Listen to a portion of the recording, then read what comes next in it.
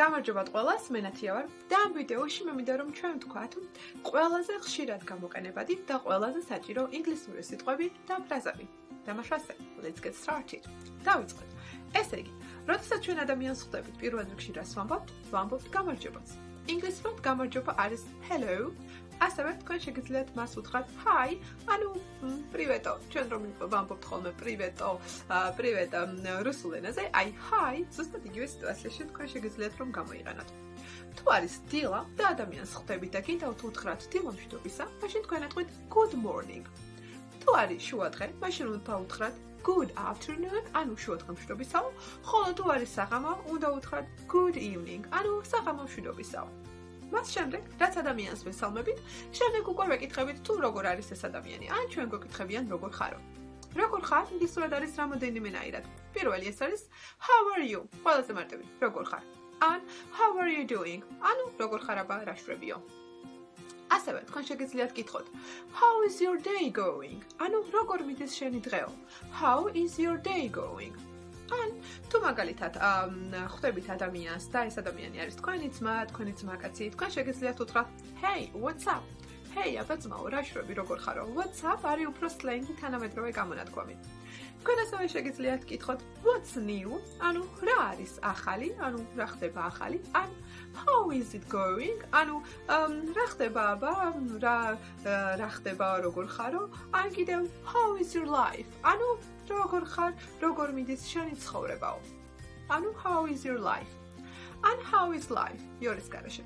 შემდეგ, როდესაც ჩვენ ვინმე გვკითხავს როგორ ხარო, ან ჩვენ ვკითხავთ როგორ ხარო, დგება იმის დრო რომ ვუპასუხოთ როგორ ვართ. I am fine, არის მშვენივრად ვარ. I am great, ნიშნავს რომ ძალიან დიდებულად ვარ, ძალიან კარგად ვარ. I am good, ანუ კარგად ვარ, ან I am well, კარგად ვარ. გრამატიკულად სწორი ფორმა არის I am well და არა I am good, მაგრამ ასაც იყენებენ ხოლმე მოკლედ და I am good იგივეა რაც I am well. თუ არც ისე კარგად ხართ და უნდა უთხრათ რომ არც ისე კარგად ხართ, უნდა უთხრათ მაშინ not so great, ანუ არც ისე კარგად. თუ ყველაფერი ისე მიდის როგორც აქამდე და არაფერი ახალი არ ხდება, შეგიძლიათ უთხრათ same as always, ანუ ყველაფერი ისე ვისეა, same as always, არაფერი შეცვლილა. თუ ყველაფერი ძალიან კარგად მიდის და საწუწუნო არაფერი გაქვთ, უნდა უთხრათ can't complain, ანუ საწუწუნო არაფერი მაქვს, ყველაფერი კარგად არისო. და თუ მაგალითად ყველაფერი კარგად მიდის, მაგრამ უკეთესადაც შეიძლებოდა, შეგიძლიათ უთხრათ could be better, ანუ უკეთესადაც შეიძლებოდაო. როდესაც თქვენ უპასუხებთ თქვენ როგორ ხართ, შემდეგ უკვე უნდა თქვენ გკითხოთ თუ ის როგორ არის, ანუ თქვენთან მოსაუბრეთ და ეტყვით მაგალითად thanks, I am fine, ანუ მადლობა მე კარგად ვარ და უპასუხებთ and you, და შენ, and what about you? და შენ, აბა შენ როგორ ხარ, შენზე რას მეტყვიო? შემდეგი სიტყვები და ფრაზები, რაც არის ყველაზე საჭირო, ეს არის უკვე როგორ ვთქვათ მადლობა და როგორ ვუპასუხოთ არაფერს. მადლობა არის thank you, ანუ მადლობა შენ, ან thanks, შემოკლებით, ან thank you very much, ანუ ძალიან დიდი მადლობაო. ამას გარდა, თქვენ ასევე შეგიძლიათ რომ ვთქვათ that's very kind of you.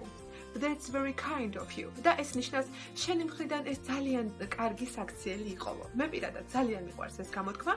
ეს არის ძალიან სრდილობიანი და ფორმალური გამოთქმა, როდესაც ადამიანს ეუბნებით რომ აი ძალიან დიდი მადლობა, ძალიან დამეხმარეო. That's very kind of you. ამის გარდა, ასევე უნდა უთხრათ I appreciate it, ანუ ვაფასებ იმას, რაც ჩემთვის გააკეთეო, ანუ იგივე მადლობაო, I appreciate it. ან შეგიძლიათ უთხრათ I owe you one, როგორც ჩვენ რომ ვამბობთ ხოლმე შენთან ვალში ვიქნებიო, იმიტომ რომ დამეხმარე და მადლობაო. იგივე ვარიანტია ინგლისურში I owe you one, ანუ შენთან ვალში ვიქნებიო. ან კიდევ შეგიძლიათ უთხრათ I am grateful, ანუ მადლობელი ვარო. Grateful ნიშნავს მადლობელი, ანუ I am grateful უკვე ნიშნავს მადლობელი ვარო.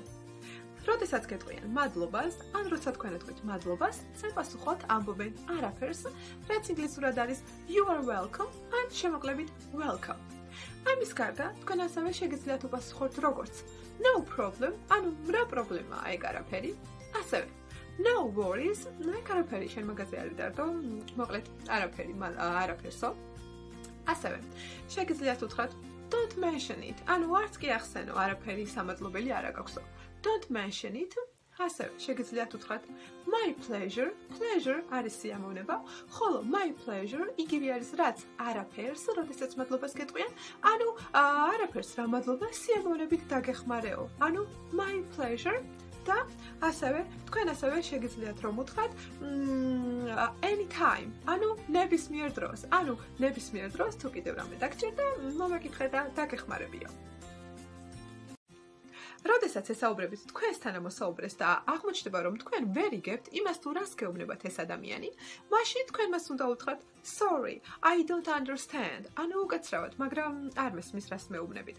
I don't understand. ასევე თუ არ იგებთ იმიტომ რომ ეს ადამიანი საუბრობს ან ძალიან ნელა, ან ძალიან ჩქარა და სთხოვთ რომ კიდევ ერთხელ გაიმეოროს, თქვენ შეგიძლიათ უთხრათ sorry, could you repeat that please? ანუ უკაცრავად ვერ გამიმეორებთ რაც თქვით. Sorry, could you repeat that please? ანუ ხომ ვერ გაიმეორებთო.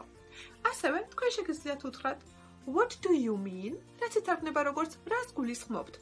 რას გულისხმობთ? ჩვენ ქართველები არც თუ ისე ხშირად ვიყენებთ, მაგრამ ინგლისურ ენაზე საუბრისას ის არის ძალიან ხშირად გამოყენებადი და მას ამბობენ მაშინ, როდესაც ჩვენ გვინდა რომ ჩვენ მათთან ამოსაუბრებ, გვითხრას იგივე, ოღონდ სხვა სიტყვებით, ანუ აგვიხსნას თუ რას გვეუბნება, იმიტომ რომ ჩვენ ვერ გავიგეთ. მოკლედ, თუ რამეს ვერ გაიგებთ, უნდა უთხრათ sorry, what do you mean? ანუ უკაცრავად რას გულისხმობო. ასევე, თუ მაგალითად ვიღაცა საუბრობს ძალიან სწრაფად და სწორედ ამიტომ ვერ გაიგეთ ის თუ რას გეუბნებათ, თქვენ შეგიძლიათ უთხრათ sorry, could you talk slower? ანუ შეგიძლია უფრო ნელა ილაპარაკო? ან sorry, could you please talk slowly? ანუ ან slower, ბოლოში ან slowly. ეს და იგივე. ანუ მოკლედ ამ ადამიანს სთხოვთ რომ მან ისაუბროს უფრო ნელა. Sorry, could you please talk slower and slowly? როდესაც საუბრობთ ინგლისურ ენაზე და გინდათ რომ თქვენს თანამოსაუბრეს დაეთანხმოთ, თქვენ უნდა უთხრათ yes, I agree. კი, გეთანხმებიო. ან ჩვენ რომ ვამბობთ ხოლმე ზუსტად აბსოლუტურადო, შეგიძლიათ უთხრათ exactly. აი, ზუსტად, ნამდვილად მასეაო. ან absolutely. ანუ ზუსტად მასე არისო. ან კიდევ that's so true. ეს ისეთი მართალია. That's so true. ან that's for sure. ნამდვილად აბარა აიგმაგრეაო. That's for sure.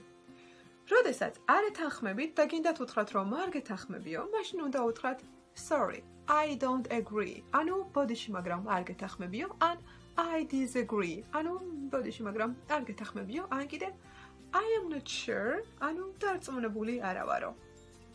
როდესაც თქვენი თანამოსაუბრე გეტყვით რაიმე კარგ ამბავს და თქვენ უნდა გამოხატოთ თქვენი ემოციები რომ ვაუ რა მაგარია, რა კარგიაო, თქვენ შეგიძლიათ უთხრათ wow, that's great, ანუ დიდებულია, ან awesome, რა მაგარია, awesome, ან კიდევ that's wonderful, ეს შესანიშნავიაო. თუ გეტყვით რაიმე ცუდ ამბავს და უნდა გამოხატოთ რომ თქვენ წულ ხართ, თქვენ უნდა უთხრათ მაშინ oh no, oh არა, ან კიდევ that's terrible, ანუ რა საშინელებაო, that's terrible, ანუ დაუთხრათ I am sorry to hear that, ანუ ძალიან წუხარ, I am sorry to hear that. როდესაც ადამიანს უკვე მშვიდობებით, მაგრამ გინდათ რომ დამშვიდობებამდე მას გამოართვათ მისი საკონტაქტო, მაშინ თქვენ მას შეგიძლიათ გკითხოთ თუ აქვს ტელეფონის ნომერი და ეს იქნება ინგლისურად what's your phone number? ანუ number არის ნომერი რიცხვი ციფრი, ხოლო your შენი და phone number უკვე გამოვა ტელეფონის ნომერი. ანუ what's your phone number? ან კიდევ do you have Facebook?